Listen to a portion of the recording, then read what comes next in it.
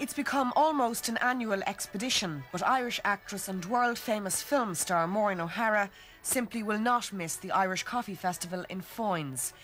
She has a long association with the West Limerick town, which during the 1930s and 40s was one of the most important airports in Western Europe, where the famous flying boats landed on journeys between Europe and the United States.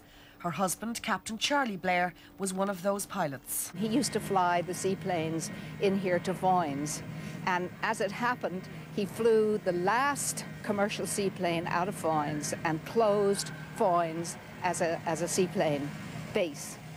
When people went to land planes, he flew to New York, closed Foynes, dipped his plane as he went down the street to say goodbye, and had some sleep in New York, and he flew the first land plane from the United States to land in Shannon Airport.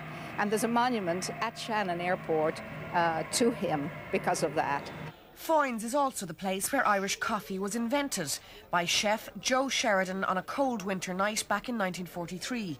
The drink is now world famous and is the inspiration for Foynes' own festival, a town which suffered a huge blow when the airport moved to Shannon.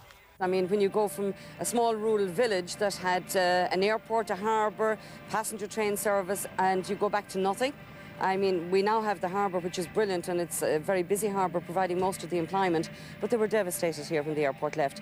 From having days of watching the likes of Bob Hope and Yehudi Menman walking the street to all that was gone. I come back here because it's to help and honour the Foynes Aviation Museum, and because the lady that is really the force back of it, Margaret O'Shaughnessy, is an old devil that pesters you to death.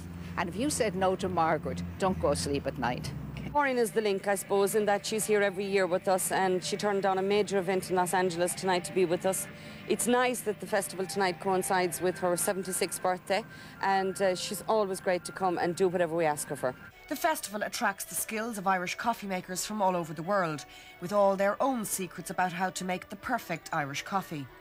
Best Irish coffee is made of fresh coffee, good sugar, good whiskey, and fresh cream.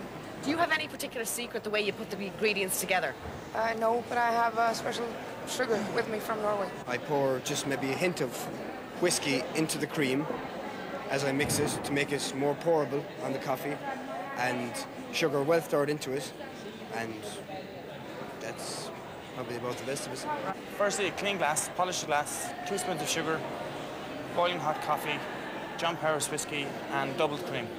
What's the most dangerous part, do you think? Is it putting in the cream? I'd say the landing on to land the cream on the coffee. That's a very dangerous one. It's like coming in to land if there's a bad gale and you're not coming in against the wind, making the perfect landing. You know, it's the same thing when you take off from that bowl with the cream. If you don't land properly, you're in trouble.